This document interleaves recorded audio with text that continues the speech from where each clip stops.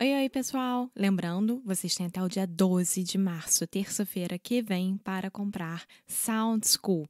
Venham fazer parte dessa família maravilhosa que é do inglês no Icru. Sound School é um curso muito importante para a sua vida no inglês. E se você quiser saber mais sobre, aguarda, escuta a gente. No final do episódio, a gente vai falar mais um fato importante sobre Sound School. Então, escutem!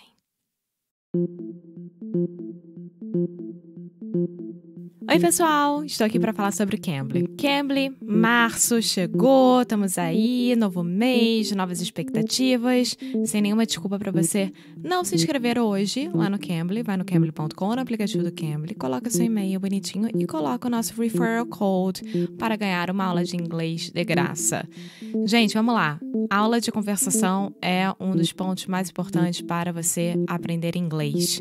E nada mais óbvio do que isso, do que você poder testar uma aula de inglês com um nativo da língua inglesa lá no Cambly, que tem professores praticamente 24 horas por dia. E aí você vai lá, se inscreve, coloca o tipo de filtro que você quer, se você é iniciante, se você é intermediário, avançado, qual tipo de assunto que você quer focar. E o mais legal do mundo, para mim, é que tem professor quase 24 horas por dia e você pode assistir sua aula de novo por e-mail, porque eles te mandam. Então vai lá no aplicativo do Cambly ou no cambly.com e coloca o cupom que é em referral code, que é em inglês no Icru Podcast. Então, de novo, o nosso código é inglês no Icru Podcast. That's it. Now on with the show.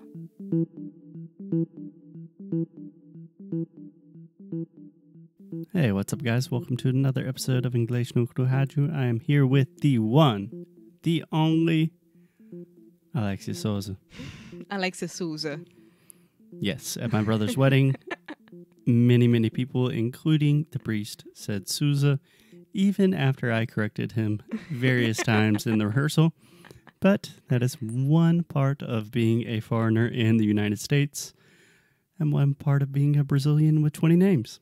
Yes, that's for sure. I was asking you which other name I should use here, that it would be better or easier. None of them. Maybe Silva. Maybe. Okay, so we are continuing to talk about today. Getting down to business. Yay. Yeah. So yesterday we talked about generalist and specialist. A generalist, also known, a very cool way to say this in English, is a jack of all trades. Someone who kind of has their foot in everything. And master of none. Yes. And then we have a specialist who's an expert. Yeah. Yeah. So today we are going to talk about the generalist. For all of you generalists out there, people that consider yourself more of kind of, I'm not an expert in one certain thing, but just good at a lot of things, this episode is for you. We are going to talk about the positives, the negatives, the good and the bad. Here we go. Alexia. Yes. First question for you. Are you ready? Yes, I am. I was born ready. Okay, I like the confidence. Bring in the confidence to the show. Okay. Alexia, what do you think are some of the positives? Or just start with one big positive of being a generalist. That you don't depend on anyone. Okay, explain yourself. For example, if in our case, right, when we were starting English no Icru, as a generalist, I was about to say the generalist. As a generalist, I had to learn about a lot of things that I didn't even know that I could do it.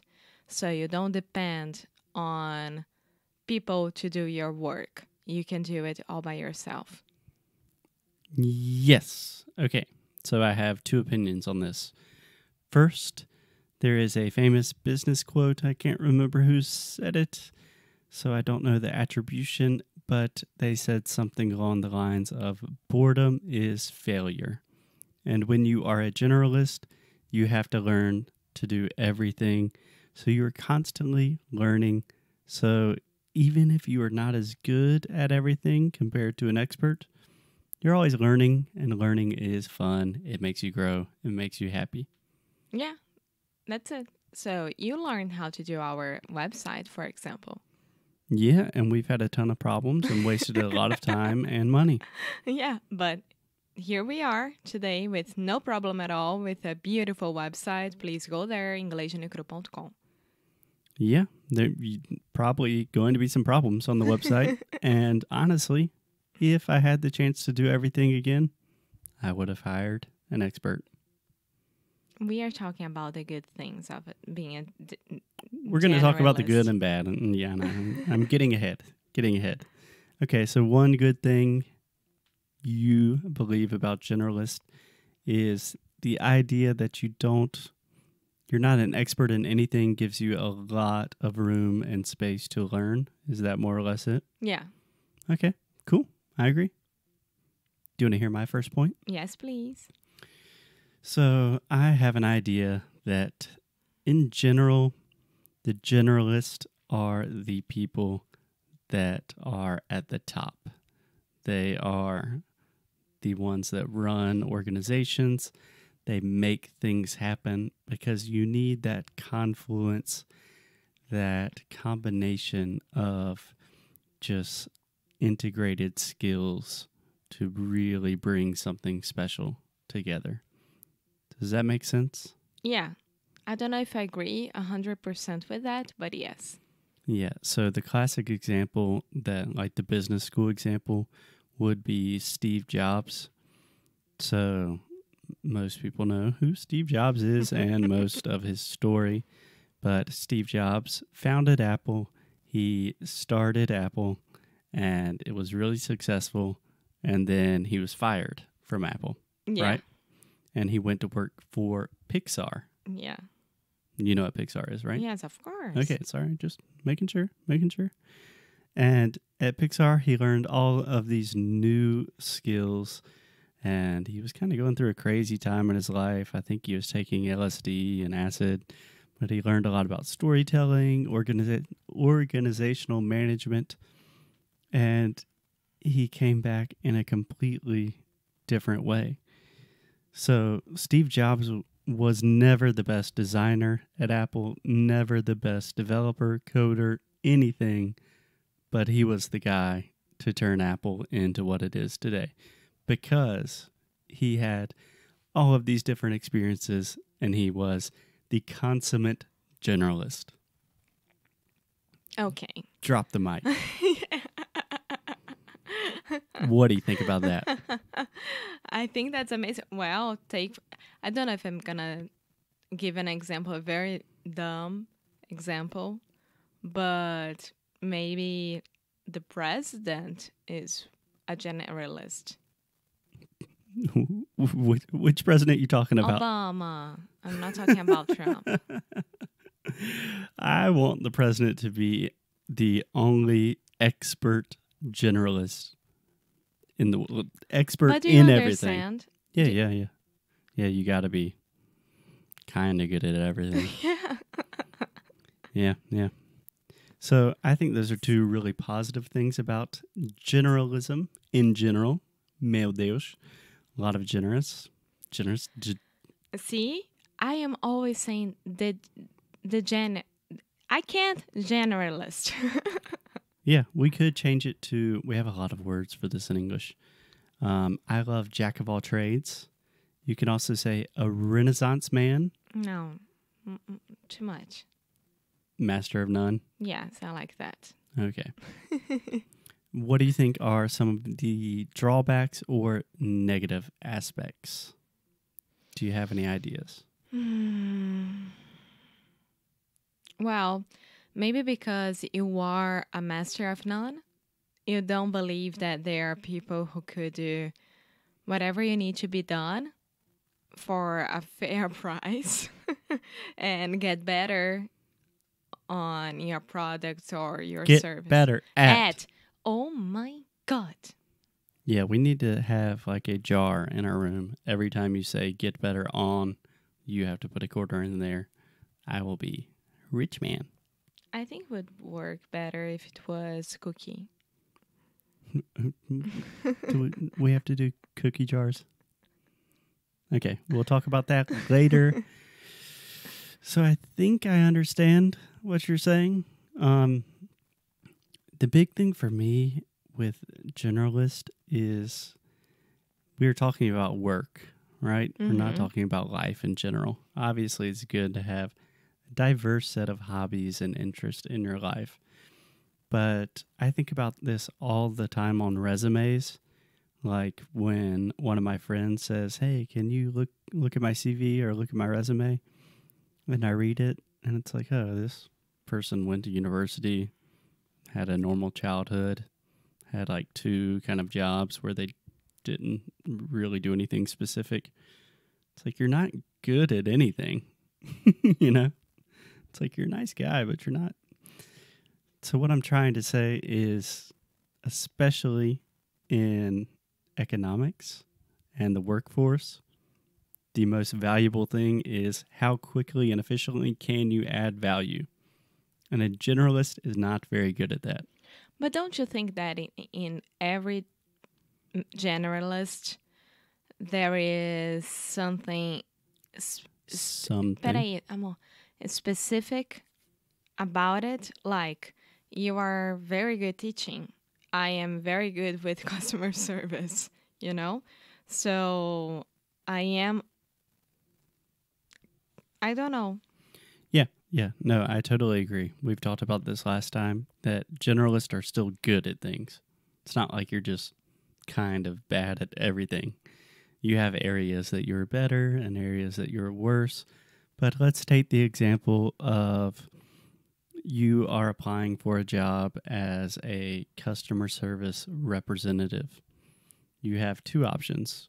You have one person who has worked as a producer and also kind of done some customer service in that job.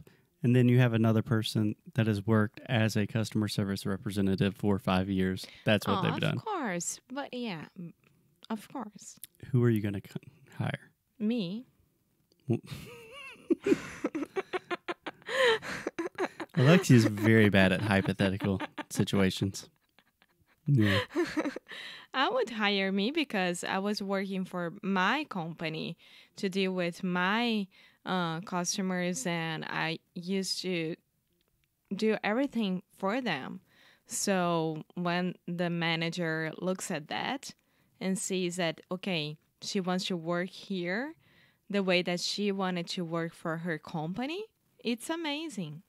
Okay, so let me give you another example to try to make it more simple. In your previous life, in your previous job at Porta dos Fundos, let's say you had to hire a production assistant. So you needed someone to do a very specific set of skills, and you really don't have time to train and micromanage them. You just want to hire them and they do their job, right? In that case, you would want to hire someone with that specific set of skills and experience. You would want to hire the expert, not the generalist. Yeah, but when you're talking about production, it's already very, very specialist, you know? Specific. Specific. Yeah, that's kind of my point, though, is most jobs But when you are working with production, you have to be a generalist in everything. Yeah.